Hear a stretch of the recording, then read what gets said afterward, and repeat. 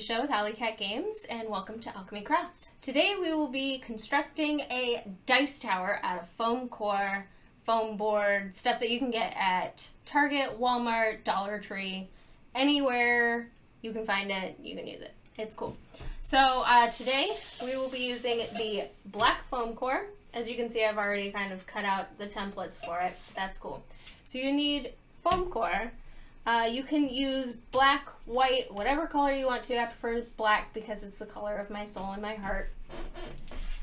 You also need a ruler. I prefer the metal rulers just because they're a little more stable, plus they have the cork on the bottom, so it helps with sliding.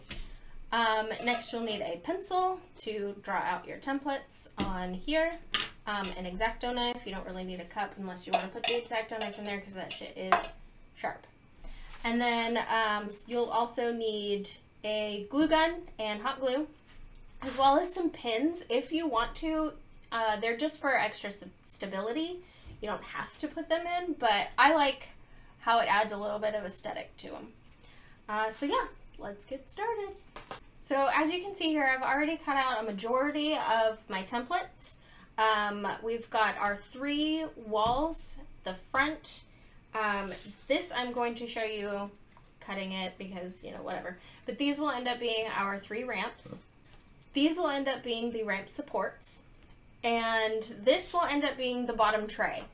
Now, I recommend making a tray for this simply because when you put a dice through it, it's going to just run right off the table.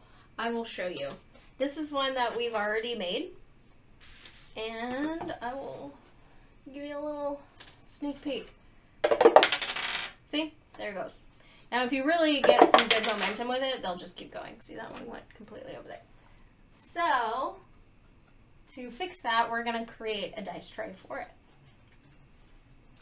Alright, now when you're cutting, I do recommend that you have someone supervising you. If you are, you know, young, you don't want to use sharp objects on your own, make sure that you have a parent or guardian watching you at all times. You don't want to cut off a finger because that's not so much fun. You also want to make sure that you have a surface that you can cut onto because you don't want to cut slivers or deep gouges into whatever surface you're cutting on. So again, having something to cut on is really good. So here we have the 3 ramps. I know you can't see it, but I've already got the markings down on them where I'll be cutting. Take your ruler, get it nice and close on that line. Trust me, it's going to help it stay nice and straight. You're going to want to get your X-Acto knife. Again, make sure you're very careful with it. And make sure that you press the X-Acto knife up against the ruler. That way you have that nice clean edge. And if you do it good enough, you'll have a nice clean edge when you're all done. So this one is the bottom ramp. So we'll put that off to the side. And we will cut out the last 2 ramps.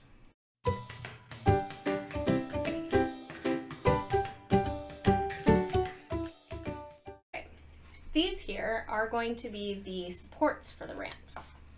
Now, I will make sure to put the measurements in for you so that way you can get an idea of how big to make them. And if you would like to, you are more than welcome to adjust the sizes to your liking. If you would like it a little more slim or a little bigger, totally up to you. This is just like a base model. So again, put the ruler right up against the line that you have here.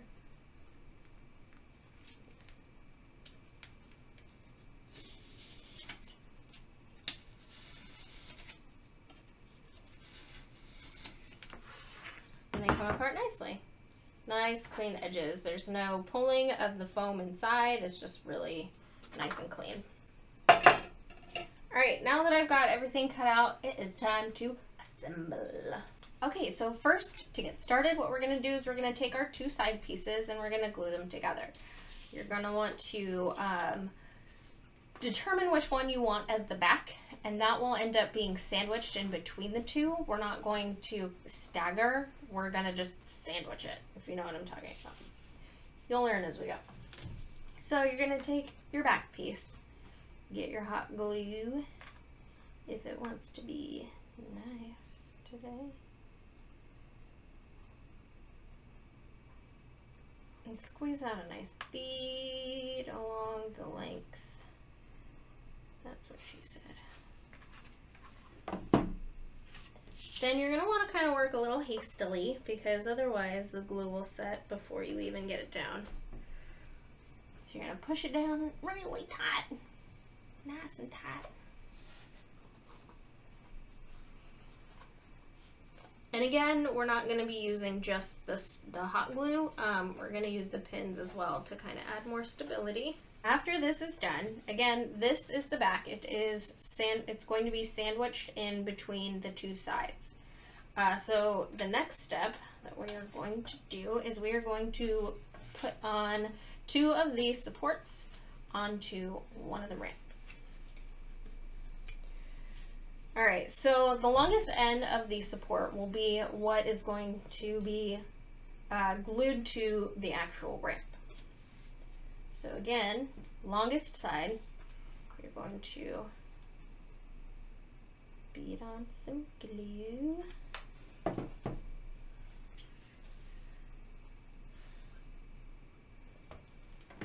And make sure you line up the side, that way there's no overhang. The overhang is bad. All right, there you go. You got one on there. So we'll do the other side now. Sometimes you'll get these little tiny wisps of glue. You can just snap those off. It really doesn't matter. And eventually, you'll just be able to cut them off with your X-Acto knife.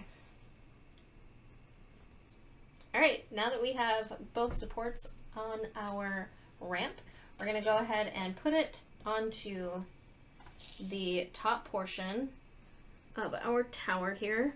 So you're going to want to go down maybe a ½ inch or so. You don't have to put it directly at the top, maybe just down a little bit. Since we did only do 3 ramps, there's going to be one here, one in the center, and then one at the bottom. If you would like to put more in, be my guest. Just make sure that you measure to make sure that there's room for your dice, especially the largest ones. So to begin with, we're going to do it on the 2 smaller sides of the ramp supports.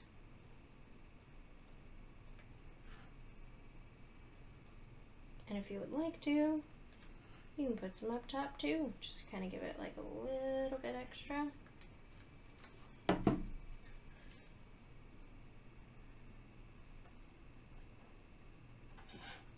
And again, you're going to want to make sure that it's nice and flush against the side.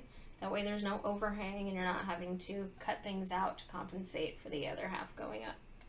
All right, so now that that is nice and secure in there, again, you can take the hot glue and pour some in at the top because there is a bit of a gap. So if you want to close that gap, you are more than welcome to.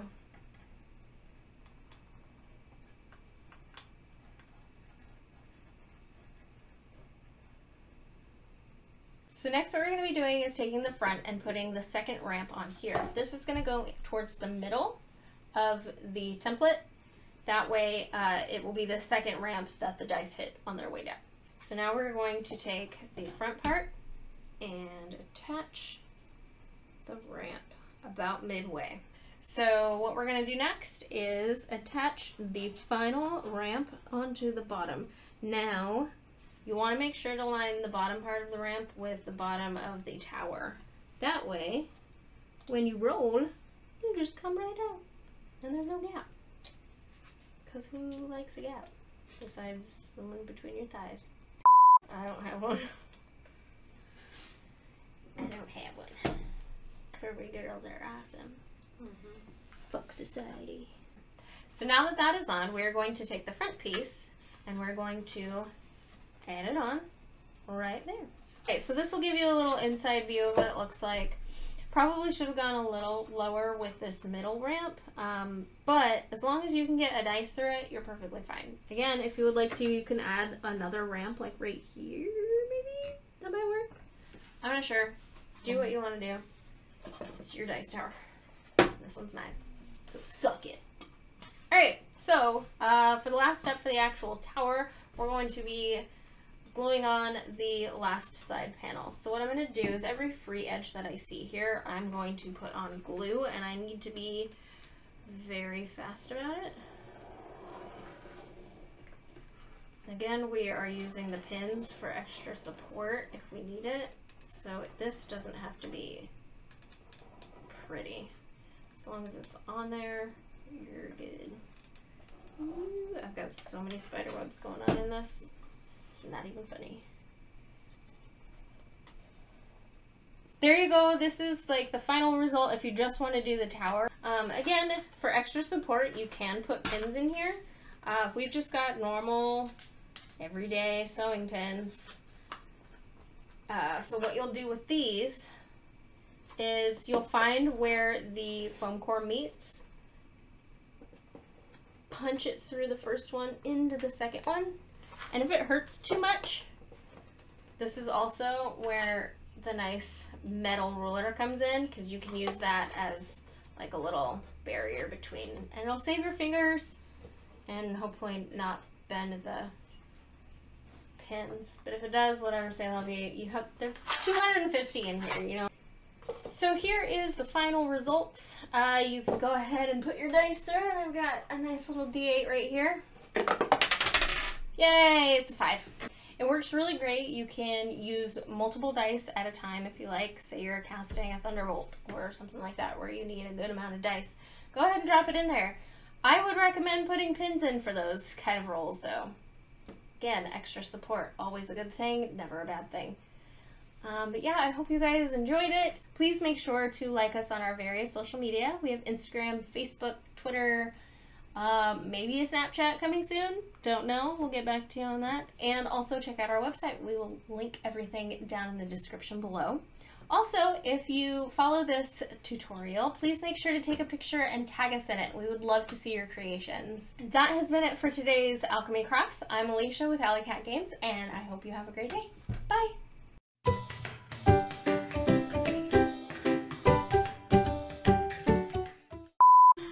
Get it together!